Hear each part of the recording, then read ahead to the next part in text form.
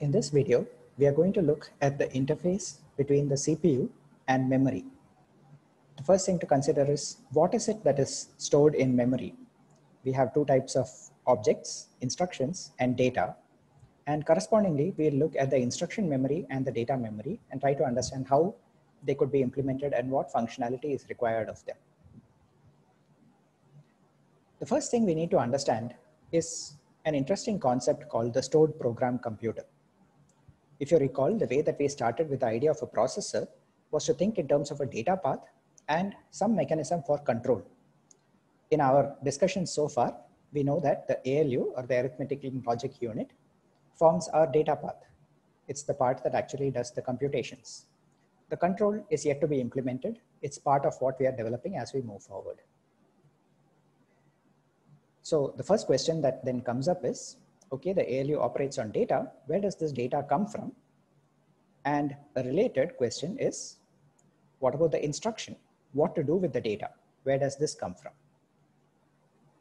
Assume that you already have some kind of storage mechanism, which we will call a memory store, where we can store data. Data, after all, in our case, would essentially be a set of bits. Now, the interesting twist on this is when once you realize that instructions can also be just viewed as a sequence of bits, or can at least be encoded as a sequence of bits.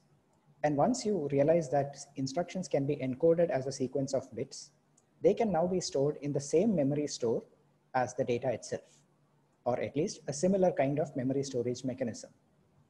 Now, this idea of using a memory store in order to hold the instructions is related in some ways to the concept of a universal Turing machine. It's outside the scope of this course, but is a fascinating theory of what is and is not computable. This idea was familiar to John von Neumann from the late 30s, early 1940s. And since von Neumann was one of the leaders of the construction of what could arguably be called a modern computer, he strongly promoted this idea of using the stored program concept. One of the major benefits of this idea of a stored program is reprogrammability. It means that we can just have a memory storage, and by changing the contents of that memory store, we can also change the way the computer behaves. This has a lot of benefits, as we are all familiar with, and how it can actually be put to use is something that we will see as we move forward. So let's look at what our processor core is going to look like. So far, what we have is an ALU, the arithmetic and logic unit. We already know how that can be implemented. And this communicates with a register file. The idea is that the register file provides the inputs that the ALU needs to operate on. And the output generated by the ALU also goes back into some location in the same register file. Now, how do we decide which registers are to be the inputs to the ALU? And what is the operation that the ALU needs to perform? And what is the destination? That is, where should the output of the ALU go? All of these are encoded in some kind of an instruction. So an instruction, in other words, is just a set of bits, which we put through a block that we are going to call a decoder, which essentially is just some kind of simple control logic that generates the addresses for the register file and the opcode to be fed to the ALU. The question is, where do these instructions come from? And the simplest idea that we can use in this context is to just use a list of instructions, an array, if we want to think in those terms. But ultimately, just some kind of a memory store where a set of bits has been stored, and groups of those bits can be read out one by one, forming the instructions that need to be executed at any point in time. What this means is that we can think of a simple memory structure, which has sequential addresses, as something that can store all the instructions that we want to operate with. And the next question that comes is, how do we decide which instruction needs to be fed to the rest of the processing system at any given point in time? That is controlled by a unit whose job is only to provide the next instruction address. As we will see later, one way of doing this is to simply have a counter. We just step through sequential set of instructions. But by generalizing this idea, we can actually also bring about the idea of branches and thereby increase the range of computations that the processor can do. The next question, of course, is what about the data? And the data has two purposes. One is the data coming out of the ALU somehow needs to go into a memory storage. The default, of course, as shown by the black line, is that the data goes back into the register file, but there is a possibility that we might decide to take it directly into an external storage instead. In the RISC-V processor, this cannot directly be done, but there are processors in which this can happen. So from the point of view of a processor architecture, this is not undoable. The other thing, of course, is what else does the ALU need? It needs inputs. Right now, those inputs are coming from a register file, but we could just as well also take those inputs directly from an external memory. The idea of directly taking data from an external memory and feeding it to an ALU has certain problems, primarily to do with the critical path of the system, as we will see later. And therefore, a lot of modern processors, and in particular, the whole idea of the RISC architecture, says that we should never have data directly going from memory into the ALU or from the ALU back out into memory. Use the registers as a stopover point, which means that we can now sit and optimize that path, the data to the register, and from a register file back to the data memory. And the rest of the computations, the ALU, now has to deal only with the register file itself.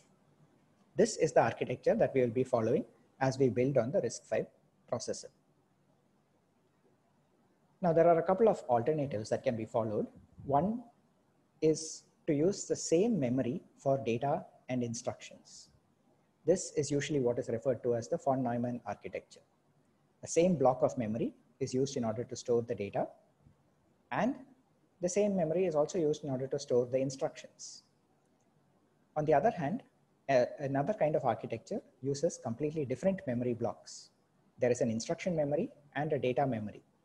This is usually called the Harvard architecture, since the first sort of major designs that followed this architecture were the result of research at Harvard University.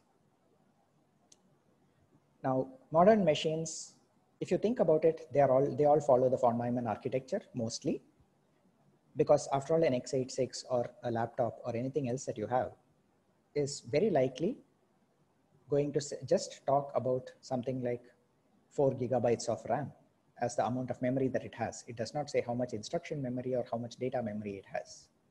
The advantage of this structure is that the programs, the operating system, the various different browser, the editors, all those kinds of things that you use on a regular basis can now use that memory that is available to you. And you do not need, while writing the program, to separate out what goes into instruction memory and what goes into data memory. It's one unified address space.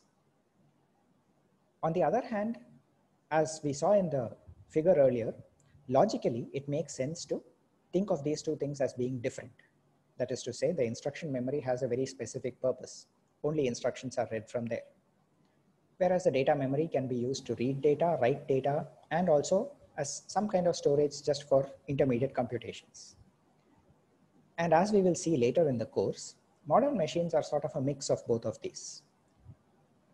In principle, they have a single shared memory, but in practice, there are separate caches which effectively form a separate instruction memory and data memory and allow this separate imem dmem architecture to be implemented. There are certain kinds of processors, in particular signal processing applications, DSPs, which explicitly have a Harvard architecture. They have a completely separate instruction memory and data memory, which allows them to perform certain kinds of computations at very high throughput. So if we look at what exactly happens inside a processor, the sequence of steps is something like this: retrieve an instruction, decode it. Is it an ALU operation, a memory access operation, a branch, some kind of specialized operation? And once you have decided what it is, you execute it and essentially repeat the process. Go back and fetch the next instruction. And once again, we go back to the process of decoding and executing. In other words, this is a repetitive operation. If you think in terms of a finite state machine, it would be very simple. It just needs to have one state where it essentially retrieves the instruction, then it decodes, and then it executes and goes back to the first state. Do you really need a finite state machine for this? Does it need multiple clock cycles to execute? Maybe not. We will see multiple different variants of this as we move forward. But the interesting part that we can notice from this is that instruction fetching requires providing an address to the instruction memory. If the instructions to be followed are just stored in sequential order inside the instruction memory, then all that you really need to do is to use a counter. Just a sequential counting, one after the other, fetch the instructions and proceed. But since a counter anyway requires a register to be used, or at least a set of flip-flops, one possibility that we could use over here is have a dedicated register whose default operation is to just increment to the next address and fetch the next instruction. But under certain circumstances, we can just load that register with absolutely any value that we want. This allows us to perform a branch or a jump in the context of a program. And it's a very powerful device that allows us to tremendously increase the computational capability of the processor. This register, of course, is called the program counter and is the key to implementing not just the regular operation of the processor, but also the branching instructions. With regard to fetching data from the main memory, that is the read operations, the address that we want to fetch the data from must ideally be programmable. We do not want to always have to fetch data from a single location in memory after all, which means that I should be able to take any address in principle and load data from there. And the simplest mechanism that we can think of in our present context is, why not use one of the registers in the CPU register file for this? After all, it stores a number. Let's treat it as an address and pick up the data from there and somehow get that data back into another register in the CPU. Now, how do we go about this? One possibility, as I mentioned earlier, is that you could read data directly from the data memory all the way into the arithmetic and logic unit. In other words, I could think of an operation such as add mem of 20 with mem of 30 and store the result in mem of 40, where mem of 20 essentially corresponds to fetching data from memory location number 20. Mem of 30 would fetch the data from location 30 and store the result in memory location number 40. Is this possible? Yes, in principle, there are processors, and in fact, even the x86 architecture has instructions of this sort. Now, having said that, it is generally not a good idea. Part of the reason is because the memory itself is typically outside the main chip that we are designing.